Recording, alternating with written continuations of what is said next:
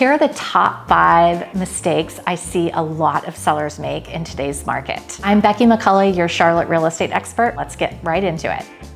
The first mistake I see people make is with regard to pricing. And I know I sound like a broken record when I say that. I was meeting with a potential seller recently, and they were under the impression that we needed to price the house higher than what we realistically wanted to get for the house because they wanted to have room for negotiations. And unfortunately, that is a really old school way of thinking. Now, as a result of the pandemic and the last several years, buyers are really trained that they're going to have to offer list price or more. So if you price your house a little bit higher than what you want, it's going to actually deter people from coming to look at the house because they're gonna say, I think this might be overpriced, so they're expecting that the seller is not gonna be willing to negotiate. People are not dumb. Buyers have access to all sorts of resources, as well as if they're using a realtor, and they can pull the data to see if a house is priced fairly or if it's overpriced. And if they think it's a good value, they're like, wow, this one's underpriced. The market's going to drive the price up because you're gonna have more people interested in it because they feel like it's a good deal. Again, like I said, they're sort of trained lately that they're gonna have to pay at least list price. So if you price it that way correctly, you're ultimately going to get what the fair market value is of the house.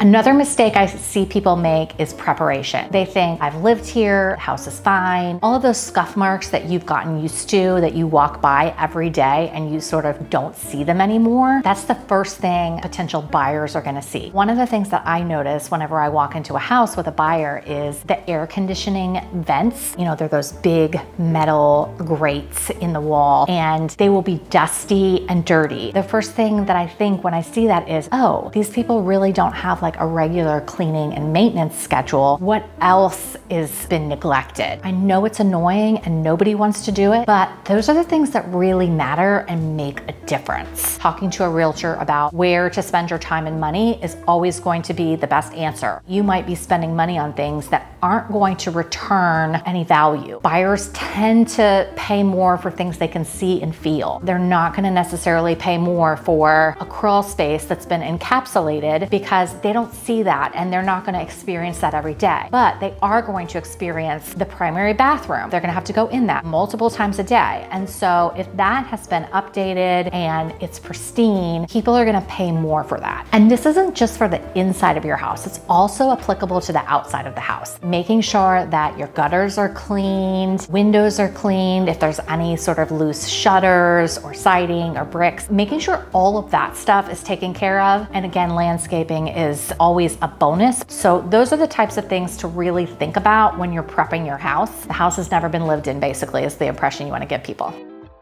The one thing that nobody tells you when you sell your house is that it's really inconvenient and you don't get to use your house whenever you want, even though it's yours. Showing your house is one of the biggest hassles of selling a house, but it's also one of the most important things. Sacrifice a little bit and plan for that up front. It's really important to understand where you're going to be working during the day. If you have kids, understanding what the plan is for them, getting them involved in the process, because obviously they're not going to be the best at keeping things cleaned up and organized. And make your house available as often as possible for showings, because the more traffic you get in there, the better off you're going to be. I had a situation recently where I was working with a buyer and we wanted to go see a house, scheduled it through the scheduling app, and I get a text from the real estate agent and they basically asked me some questions about, can you confirm that you're okay with the location and the price and the condition of the house? And I was like, well, I haven't seen the house. I really can't confirm that. And so I was really kind of confused. Then he responded back and said, the sellers have kids and it's really inconvenient for them to leave. So we want to make sure that you really want to see the house. My clients said, I guess they don't really want to sell their house, do they? And I was like, that's exactly what I thought. When you're selling your house, especially for the first week or two, I would definitely have a game plan for where you and your family are going to be. And while each individual showing does not take a significant amount of time, there are options for still making your house available, but having a little flexibility. For example, if you only want your house to be shown between, say, 10 a.m. and 4 p.m. or whatever that time block is, something that you should just think about and talk to your realtor about during that preparation phase.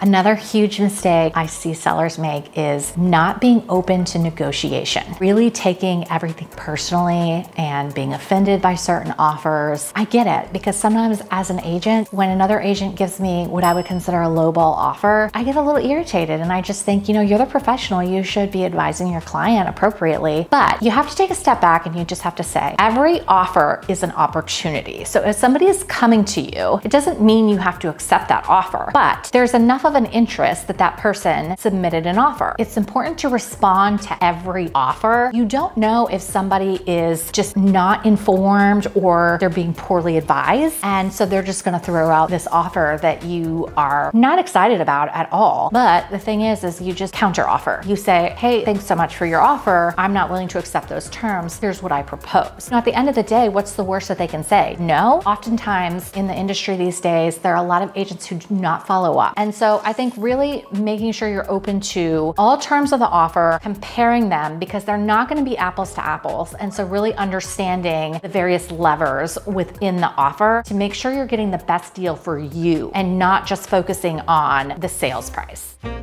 The final mistake I see people make is not using a realtor or not utilizing their realtor. For example, someone may hire a realtor, but they don't take their advice. They're constantly listening to Uncle Joe, Aunt Mary, their friends who just bought a house, or reading something on the news, and they're not necessarily keyed in to the current market and what the local standards are for selling a house. So they're hiring a realtor oftentimes, but they're not necessarily taking their advice and they're saying, no, I want you to do it this way. At a certain point, the realtor doesn't have much option other than to do what their client wants, but they're probably not going to get the best outcome. For example, if a client wants to price a house higher than what the market is saying it's realistically worth and what buyers are willing to pay for it, then that's not going to have the best outcome for you. It would be kind of like you're going to court and you hire an attorney and your attorney is advising you to, plead the fifth, and you're like, nope, I'm gonna get up on the stand and I'm gonna tell him everything. It may not be the best option for you. It's the same thing with real estate. You really want to make sure that you are hiring an agent that you trust, because you should be taking their advice. And finding a realtor that you can trust can oftentimes be challenging. I would say,